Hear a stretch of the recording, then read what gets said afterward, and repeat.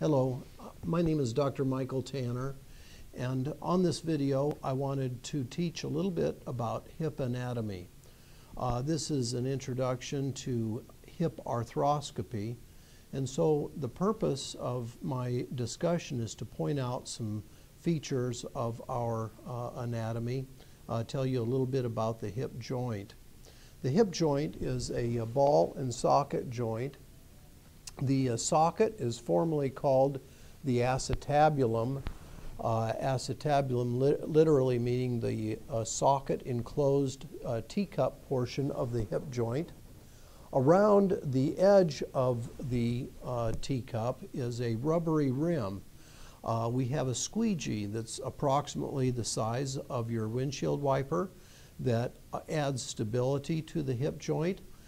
This labrum helps to massage the lubricating fluid of the hip joint into the ball. The ball is covered with an articular cartilage. This ball is a sphere and has a white shiny coating and matches the coating at the interior of the hip joint. I wanted to go on and talk about the muscles around the hip joint. There's a very large muscle at the interior of the pelvis. This would be the very front part of the pelvis. The back part of the pelvis that hooks up with the back is here. And this pelvis is coated with muscles. Important is the hip flexor.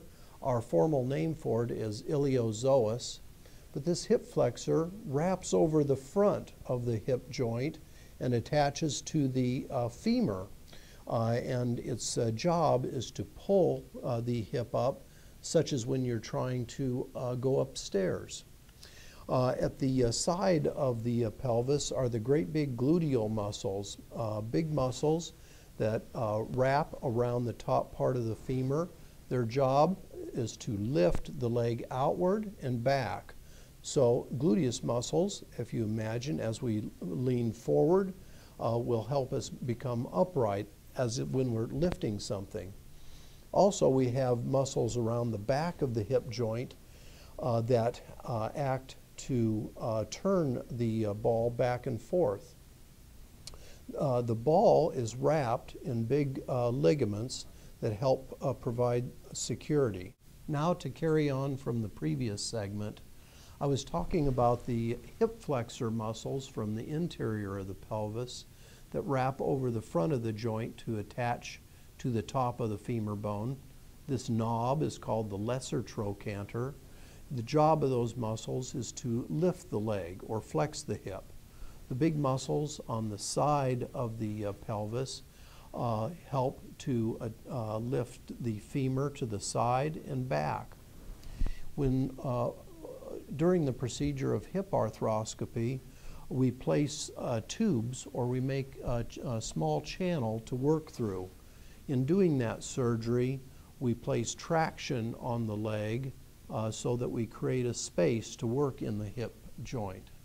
Now, more information about hip arthroscopy is in the content of the text below this video. This video has been an introduction to the anatomy of the hip joint. Below is a description of problems people can have with their hip joints. You'll see pictures and video of arthroscopic surgery that may be of interest to you. Also, there's a full description of post-operative cares after hip arthroscopy.